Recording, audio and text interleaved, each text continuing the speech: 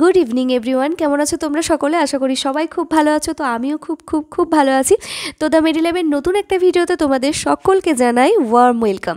তো আজকের ভিডিওটাতে আমি ডিসকাস করব একটা রিক্রুটমেন্ট নোটিশ নিয়ে, যেটা দেখো পাবলিশ হয়েছে all India institute of medical science Raebareli থেকে। তো রায়বেরেলির আগেও একটা এইমসের রিক্রুটমেন্ট বেরিয়েছিল, সেই ভিডিওটা তোমাদের সাথে শেয়ার করেছি। তো এখন যেহেতু আবার বেরিয়েছে, তো সেই জন্য এই ভিডিওটা তোমাদের সাথে আমি শেয়ার করতে চলেছি। তো ভিডিওটা দেখো, এটা নোটিফিকেশন ডেট হচ্ছে 14 তারিখ সেপ্টেম্বর, 14 তারিখে বেরিয়েছে। লেফট সাইডে এখানে এইমসের যে অ্যাডভার্টিজমেন্ট নাম্বার আছে, তো সেটা এখানে দেওয়া আছে। তো এই ভিডিওটাতে প্রচুর পরিমাণে রিক্রুটমেন্ট হচ্ছে আমাদের যে মেডিকেল টেকনোলজিস্টের যে ট্রেড আছে, বিভিন্ন ক্যাটাগরি আছে, সেটা হচ্ছে ডায়েটিশিয়ান হোক, ফিজিওথেরাপিস্ট হোক, অথবা হচ্ছে যে ওটি টেকনিশিয়ান, অপটোমেট্রি, তারপর রেডিওলজি, মেডিকেল ল্যাবরেটরি টেকনিশিয়ান। তো প্রচুর পরিমাণে বিভিন্ন ক্যাটাগরিতে নিয়োগ হচ্ছে। তো সেই জন্য ভিডিওটাকে শেয়ার করে দিও, যাতে বাকি যে আমাদের প্যারামেডিক্যাল ট্রেডের আদার্স যে ক্যাটাগরির যে ক্যান্ডিডেটরা আছে, তারা যাতে এই ভিডিওটা দেখে অ্যাপ্লাই করতে পারে। তো সেটা তোমাদেরই দায়িত্ব এটা, যে তোমরা করে দিও, কারণ আমি তো সবার কাছে নিজের থেকে পৌঁছাতে পারি না। আমি ভিডিওটা করে দিই, তোমাদের কাজ হচ্ছে আমার স্টুডেন্টদের কাছে রিকোয়েস্ট করবো, প্লিজ ভিডিওগুলোকে শেয়ার করে দিও তোমাদের ফ্রেন্ডস অ্যান্ড ফ্যামিলিতে যদি কেউ থেকে থাকে তাদের সাথে। আর চ্যানেলে যদি নতুন হয়ে থাকো, যারা আমার নতুন ভিউয়ার্স, তাদের কাছে রিকোয়েস্ট করবো, প্লিজ শুধু ভিডিওটা দেখে চলে যেও না, একটু সাবস্ক্রাইব করে পাশে থাকা বেল নোটিফিকেশনটি অল করে রেখো, আমাকে একটুখানি সাপোর্ট করো। আমি তোমাদের জন্যই ইম্পর্টেন্ট ভিডিও বানাই, যেগুলো হচ্ছে জব রিলেটেড হোক, আদার্স হোক, সব কিছুই তো হেল্পফুল ভিডিও বানাই। আশা করছি তোমাদের ভালো লাগবে। তো হচ্ছে যে আজকের ভিডিওটা সেটা শুরু করে দিই, অনেকক্ষণ বকবক করা হয়ে গেল। তো দেখো এখানে রাইট সাইডে দেখো দেখতে পাচ্ছ 14 তারিখে নোটিফিকেশনটা বেরিয়েছে। লেফট সাইডে এখানে অলরেডি এখানে যে অ্যাডভার্টিজমেন্ট নাম্বার সেটাও এখানে দেওয়া আছে। এবারে দেখো অ্যাডভার্টিজমেন্টটা কিসের জন্য বেরিয়েছে না, advertisement for recruitment to various group B and group C non faculty post on direct recruitment basis at AIIMS Raebareli. ঠিক আছে, তো এটা কোনো ফেক নিউজ নয় বা ফেক কোনো অ্যাডভার্টিজমেন্ট নয়, এটা অরিজিনাল, যেটা তোমরা দেখতে পাচ্ছ। টোটাল যা কিছু মানে অথেন্টিসিটির জন্য যেগুলো দরকার সবগুলোই এর মধ্যে রয়েছে, আর এটা হচ্ছে এইমসের ওয়েবসাইট থেকেই ডাউনলোড করা। ঠিক আছে, তো এবারে দেখো আসল যে পোস্টগুলো আছে, নেম অফ দ্য পোস্ট, সেগুলো আমরা জানবো। প্রথমে হচ্ছে যে অ্যাসিস্ট্যান্ট অ্যাকাউন্ট অফিসার, তারপরে হচ্ছে যে অ্যাসিস্ট্যান্ট ইঞ্জিনিয়ার, যেগুলো হচ্ছে সিভিল। তার সাথে হচ্ছে যে অডিওলজিস্ট অর্থাৎ স্পিচ থেরাপিস্ট, আর dental hygiene, dietician, executive assistant. এখানে 6টা টোটাল গেল। তার সাথে আছে junior account officer, junior engineer civil, junior engineer electrical, তারপর হচ্ছে হিন্দি অফিসার, আর হচ্ছে junior store officer, librarian grade 3, optometry, perfusionist, আর হচ্ছে যে personal assistant, private secretary, programme, Hindi officer, senior technician laboratory, senior technician laboratory, তার সাথে হচ্ছে টেকনিশিয়ান ল্যাবরেটরি। ঠিক আছে, তো এই দুটোর মধ্যে ডিফারেন্স হচ্ছে, এটা লেভেল 6-এর আন্ডারে পড়ছে, আর সিনিয়র যেটা টেকনিশিয়ান ল্যাবরেটরি সেটা হচ্ছে লেভেল 7-এ হচ্ছে তোমার পে স্কেলটা পড়বে। ঠিক আছে, তো অবশ্যই সিনিয়র টেকনিশিয়ানে যেটা আছে সেটা তো স্যালারি বেশি হবে অ্যাজ কম্পেয়ার টু শুধু টেকনিশিয়ান ল্যাবরেটরি। তো তার সাথে হচ্ছে যে ওটি টেকনিশিয়ান নিচ্ছে, টেকনিশিয়ান হচ্ছে যে প্রস্থেটিক অ্যান্ড অর্থোটিক টেকনিশিয়ান। তার সাথে হচ্ছে এখানে আরও আছে টেকনিশিয়ান রেডিওলজি অর্থাৎ রেডিওগ্রাফিতে, টেকনিশিয়ান হচ্ছে রেডিওথেরাপি, যেটা হচ্ছে যে টেকনিশিয়ান গ্রেড 2, আর একটা হচ্ছে টেকনিশিয়ান গ্রেড 1। তো এটা হচ্ছে দুটো ক্যাটাগরিতে ভাগ করেছে, কিন্তু লেভেল এখানে দেখছি একই দেখাচ্ছে, লেভেল 6-এর আন্ডারে পড়ছে।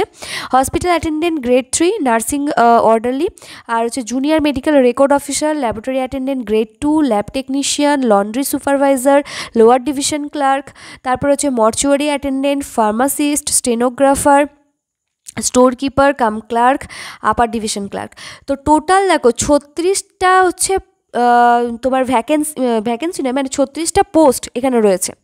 36টা ডিফারেন্ট পোস্টের জন্য এখানে রিক্রুটমেন্ট হচ্ছে, যেখানে মেডিকেল, প্যারামেডিক্যাল, ক্লারিক্যাল পোস্ট, ইঞ্জিনিয়ারিংয়ের পোস্ট, প্যারামেডিক্যালের অনেক জিনিস আছে যেগুলো এর মধ্যে ইনক্লুডেড, যেগুলো আমাদের মেডিকেল ল্যাবরেটরি টেকনোলজিস্টদের জন্য খুব ইম্পর্টেন্ট একটা নিউজ হতে চলেছে। তার সাথে যারা জেনারেল ক্যান্ডিডেট আছে, মানে জেনারেল স্ট্রিম থেকে পড়াশোনা করেছো, তারা স্টেনোগ্রাফার, স্টোর কিপার, আপার division clerk, lower division clerk, তারপর হচ্ছে যে ওই অ্যাসিস্ট্যান্ট পিএ যেগুলো আছে সেগুলোর জন্য অবশ্যই অ্যাপ্লাই করতে পারো। তো টোটাল এখানে 103টা ভ্যাকেন্সি রয়েছে।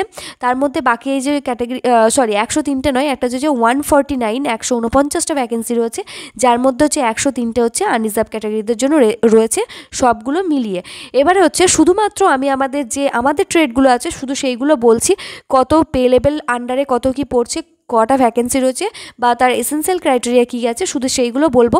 পিডিএফটা তোমরা অ্যাভেলেবেল করে দেবো আমি টেলিগ্রাম চ্যানেলে, সেখানে তোমরা যারা জয়েন করোনি আমাকে এখনও তারা জয়েন করে যাও। পিডিএফটা ওখানে মানে খুব মানে তাড়াতাড়ি আমি ওখানে আপলোড করব, যেখানে যেদিন ভিডিওটা আপলোড করব তার পরের দিনই ওখানে তোমরা পেয়ে যাবে।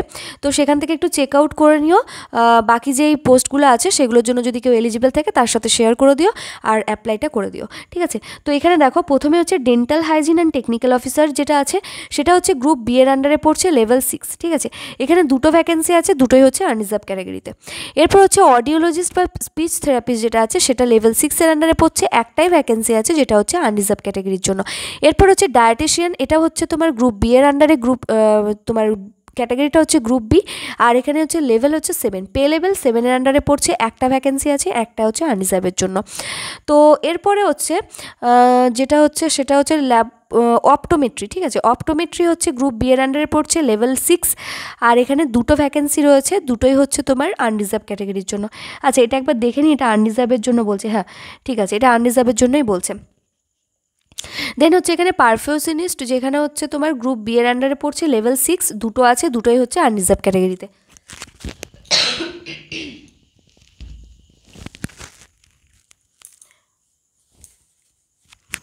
তো এরপরে আরও আছে সিনিয়র টেকনিশিয়ান, যেটা হচ্ছে laboratory senior technician, group B এর আন্ডারে, লেভেল 7, ঠিক আছে।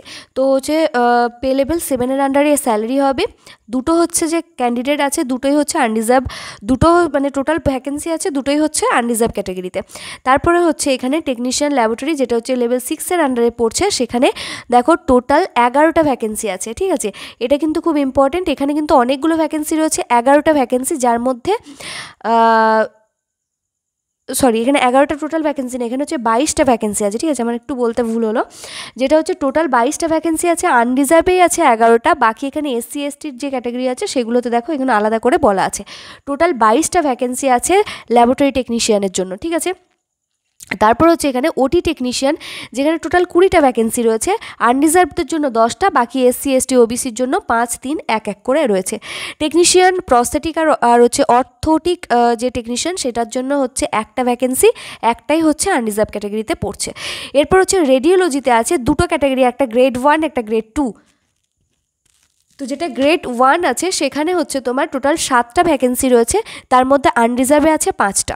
টেকনিশিয়ান যেটা হচ্ছে যে রেডিওলজি বা রেডিওথেরাপি গ্রেড 2, সেখানে হচ্ছে টোটাল 4টে ভ্যাকেন্সি আছে, যার মধ্যে আনরিজার্ভের জন্য আছে একটা, আর এসসির জন্য একটা, আনরিজার্ভ হচ্ছে 3টে, এসসির জন্য হচ্ছে একটা ভ্যাকেন্সি রয়েছে। তারপর হচ্ছে হসপিটাল অ্যাটেন্ডেন্ট, এটা বলছি না আর।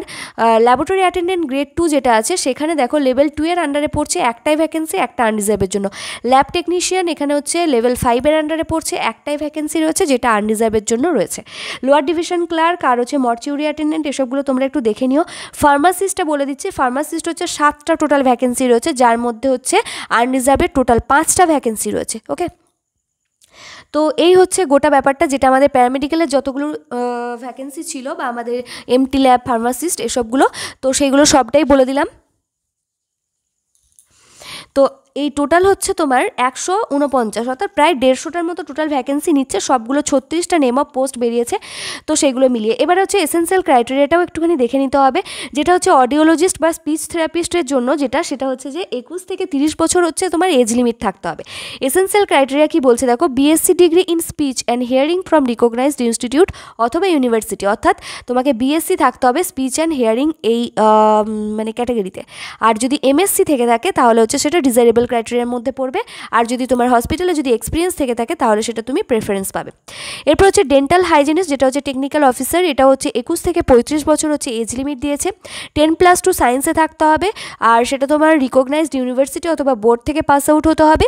ডিপ্লোমা হচ্ছে 2 বছরের ফ্রম রিকগনাইজড ইনস্টিটিউট, যেখানে হচ্ছে ডেন্টাল হাইজিন অথবা ডেন্টাল মেকানিক অথবা মেক্সিলোফেসিয়াল প্রস্থেটিক অ্যান্ড হচ্ছে অর্থোডোনেটিক অ্যাপ্লিকেশন, এইসব জিনিসগুলো নিয়ে পড়াশোনা করানো হয়, সেসব জায়গা থেকে তোমাকে 2 বছরের ডিপ্লোমা করতে হবে, অর্থাৎ ডেন্টাল টেকনিশিয়ান যেটা আছে 2 বছরের ডিপ্লোমা যদি করে থাকো তাহলে তোমরা অ্যাপ্লিকেবল।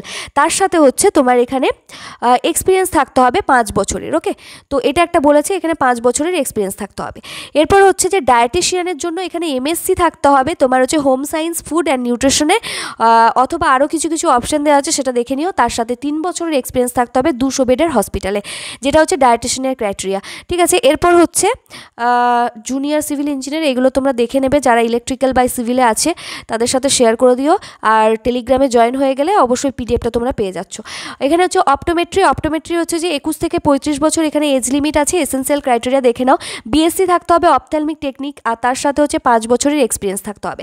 অর্থাৎ হচ্ছে যারা এখানে এইমসের ক্ষেত্রে বেশিরভাগ নিচ্ছে তোমার হচ্ছে বিএসসি, ডিপ্লোমাও নিচ্ছে কিছু কিছু ক্ষেত্রে, কিন্তু বেশিরভাগটা হচ্ছে তোমার বিএসসি নিচ্ছে। মানে হচ্ছে যে রিলেটেড ট্রেড আছে সেখানে তোমাকে গ্র্যাজুয়েশন থাকতে হবে, অর্থাৎ বিএসসি অপটোমেট্রি হোক, ডেন্টাল টেকনিশিয়ান হোক, রেডিওলজি হোক, সেগুলোতে বিএসসি চাইছে বেশিরভাগ ক্ষেত্রে। ঠিক আছে, সব ক্ষেত্রে নয়। তার সাথে হচ্ছে 5 বছরের এক্সপিরিয়েন্স এখানে চেয়েছে অপটোমেট্রির জন্য। তো তোমরা যারা অপটোমেট্রির জন্য আমাকে নিচে কমেন্ট করেছিলে দিদি বিএসসি অপটোমেট্রি করেছি, আমরা কি অ্যাপ্লিকেবল? তোমরা হচ্ছে যে WBHRBটাতে সম্ভবত একজন করেছিলে, তো হ্যাঁ তোমরা অ্যাপ্লিকেবল সেটার ক্ষেত্রেও, যেটা আমাদের স্টেটে বেরিয়েছে পার্মানেন্ট, সেটার জন্য। আবার এই ভিডিওটা যদি দেখে থাকছো তাহলে এটার জন্য তোমরা অ্যাপ্লিকেবল। এরপর হচ্ছে পারফিউশনিস্ট, যেটা হচ্ছে যে 18 থেকে 30 বছর হচ্ছে এজ লিমিট আছে। এসেন্সিয়াল ক্রাইটেরিয়াটা দেখে নাও, বিএসসি ডিগ্রি থাকতে হবে ফ্রম রিকগনাইজড ইউনিভার্সিটি থেকে, আর সার্টিফিকেট ইন পারফিউশন টেকনোলজি, যেটা হচ্ছে তোমার কোনো গভর্নমেন্ট রিকগনাইজড ইনস্টিটিউট থেকে তোমাকে করতে হবে। ঠিক আছে, তারপরে হচ্ছে তোমার private secretary programme, Hindi officer, আর হচ্ছে যে এই যে আমাদের যেই ল্যাবরেটরি টেকনিশিয়ানদের যে পার্টটা আছে সেটা দেখে নাও। সিনিয়র টেকনিশিয়ান, যেটা হচ্ছে ল্যাবরেটরিতে নট এক্সিস্টিং 40 বছর পেরোলে হবে না, তার আগের যারা আছে তারা সব অ্যাপ্লাই করতে পারবে। এসেন্সিয়াল কোয়ালিফিকেশন হচ্ছে BSc in medical laboratory technology or equivalent, অথবা হচ্ছে তোমার তার সাথে, অথবা নয়, এটা হচ্ছে তার সাথে 10 বছরের এক্সপিরিয়েন্স চেয়েছে ইন কনসার্ন ফিল্ড।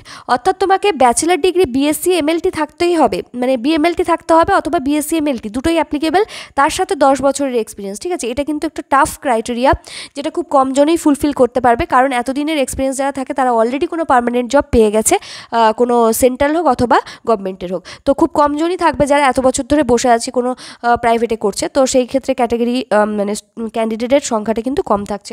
এরপর হচ্ছে যে ফর পোস্ট ইন অ্যানাস্থেটিক অথবা অপারেশন থিয়েটার, বিএসসি ইন ওটি টেকনিক, এরাও কিন্তু অ্যাপ্লিকেবল যদি 10 বছরের এক্সপিরিয়েন্স থেকে থাকে। আর একটা হচ্ছে 10+2 সায়েন্স থাকতে হবে ইন ডিপ্লোমা ইন ওটি টেকনিক, আর তার সাথে 13 বছরের এক্সপিরিয়েন্স। তো এখানে হচ্ছে বিএসসি ডিএমএলটি যারা আছে তারা অ্যাপ্লাই করতে পারবে। অপারেশন থিয়েটারের যদি বিএসসি করা থাকে, অর্থাৎ ওটিতে যদি তোমার ওটি টেকনিশিয়ানের যদি কোর্স করা থাকে তাহলেও তুমি অ্যাপ্লিকেবল, কিন্তু 10 বছর আর 13 বছরের মতো এক্সপিরিয়েন্স তোমার লাগবে। ওকে, তারপরে যে টেকনিশিয়ান যেটা ল্যাবরেটরি, সেটা হচ্ছে যে 25 থেকে 35 বছর এজ লিমিট দিয়ে দেওয়া আছে। এখানে হচ্ছে এসেন্সিয়াল ক্রাইটেরিয়ার মধ্যে হচ্ছে বিএসসি থাকতে হবে মেডিকেল ল্যাবরেটরি টেকনোলজিতে, তার সাথে 5 বছরের এক্সপিরিয়েন্স থাকতে হবে, or diploma in medical laboratory technology অর্থাৎ ডিএমএলটিরও অ্যাপ্লাই করতে পারবে, সেখানে এক্সপিরিয়েন্সটা একটু বেশি লাগবে, যেটা হচ্ছে 8 বছর। ওকে, আশা করছি ক্লিয়ার করতে পেরেছি জিনিসটা। এর সাথে সাথে হচ্ছে প্রত্যেকটা যেগুলো ল্যাবরেটরি টেকনিশিয়ান নিচ্ছে সেখানে দেখছি সেন্ট্রালের ক্ষেত্রে ল্যাবরেটরি টেকনোলজিস্ট মানে হচ্ছে যে ডিএমএলটি বা বিএমএলটির সাথে ওটি মানে অ্যানাস্থেশিয়া অথবা ওটি ক্ষেত্রে যারা করেছে কোর্স তারাও হচ্ছে অ্যাপ্লিকেবল সেম পোস্টের জন্য। তো এখানে অর দিয়ে অপশন দিয়েছে যে অপারেশন থিয়েটারে যদি তোমার কোর্স করা থাকে বিএসসি ওটি তাহলে তুমি অ্যাপ্লিকেবল, সেক্ষেত্রে 5 বছরে তোমার হচ্ছে এক্সপিরিয়েন্স লাগবে। আর যদি 10+2 যদি হয় সায়েন্স, তার সাথে যদি ডিপ্লোমা ইন ওটি থাকে তাহলেও চলবে, কিন্তু সেখানে 8 বছরের এক্সপিরিয়েন্স লাগবে। ঠিক আছে, এই হচ্ছে তোমার এসেন্সিয়াল ক্রাইটেরিয়া। এরপর হচ্ছে যেটা টেকনিশিয়ান ওটি, সেখানে হচ্ছে 18 থেকে 35 বছর তোমার এজ লিমিট লাগবে। আর এসেন্সিয়াল ক্রাইটেরিয়াতে বিএসসি ইন ওটি টেকনিক এটা তোমার লাগবে, অথবা 10+2 ইকুইভ্যালেন্ট উইথ সায়েন্স থাকতে হবে, আর 5 বছরের এক্সপিরিয়েন্স থাকতে হবে operation theatre of A recognised university hospital or medical institute. ঠিক আছে, তো এই হচ্ছে ক্রাইটেরিয়া তোমার। আর অপারেশন থিয়েটারে যদি তোমার কোনো থাকে এক্সপিরিয়েন্স থেকে থাকে তাহলে তোমার সেটা হচ্ছে ডিজাইরেবল ক্রাইটেরিয়ার মধ্যে পড়ছে। এরপর হচ্ছে প্রস্থেটিক আর হচ্ছে যে অর্থোটিক্স যেটা হচ্ছে সেটা হচ্ছে ব্যাচেলার ডিগ্রি থাকতে হবে ওই ক্যাটাগরিতে, আর 2 বছরের এক্সপিরিয়েন্স লাগবে। ঠিক আছে, তারপর হচ্ছে রেডিওলজির জন্য যেটা আছে টেকনিশিয়ান, সেটা 21 থেকে 35 বছর হচ্ছে তোমার এজ লিমিট, বিএসসি থাকতে হবে রেডিওলজি বা রেডিওগ্রাফিতে, আর যদি ডিপ্লোমা থাকে তাহলেও হবে, কিন্তু তার সাথে 2 বছরের এক্সপিরিয়েন্স লাগবে। তো এটা গেল এরপর হচ্ছে আরও একটা যেটা আছে গ্রেড 2, সেখানেও 21 থেকে 35 বছর তোমার এজ লিমিট রয়েছে। বিএসসি থাকতে হবে রেডিওথেরাপি অথবা রেডিওলজিতে, যেটা রিকগনাইজড গভর্নমেন্ট ইনস্টিটিউট অথবা ইউনিভার্সিটি থেকে। আর ডিপ্লোমা যদি থাকে তার সাথে 2 বছরের এখানে এক্সপিরিয়েন্স লাগবে। তো এই হচ্ছে ক্রাইটেরিয়া। আর বাকিগুলো তো এখানে আমাদের আর কিছু নেই মনে হচ্ছে না। ল্যাবরেটরি অ্যাটেন্ডেন্ট আছে, এখানে তোমার ল্যাবরেটরি অ্যাটেন্ডেন্ট 18 থেকে 27 বছর এজ লিমিট। এসেনশিয়াল ক্রাইটেরিয়ার মধ্যে হচ্ছে তোমাকে সায়েন্স স্ট্রিমের হতে হবে 12 স্ট্যান্ডার্ডে, আর ডিপ্লোমা মেডিকেল ল্যাবরেটরি টেকনোলজি, আর 2 বছরের এক্সপিরিয়েন্স থাকলে তুমি পোস্টের জন্য অ্যাপ্লিকেবল। অর্থাৎ যারা ডিএমএলটির জন্য অ্যাপ্লাই করবো ভাবছো এবং তোমাদের জব এক্সপিরিয়েন্সও খুব কম রয়েছে 2 বছর মতো, তারা কিন্তু এই পোস্টের জন্য অ্যাপ্লাই করতে পারো। তারপর হচ্ছে ল্যাব টেকনিশিয়ান, যেটা 21 থেকে 30 বছর।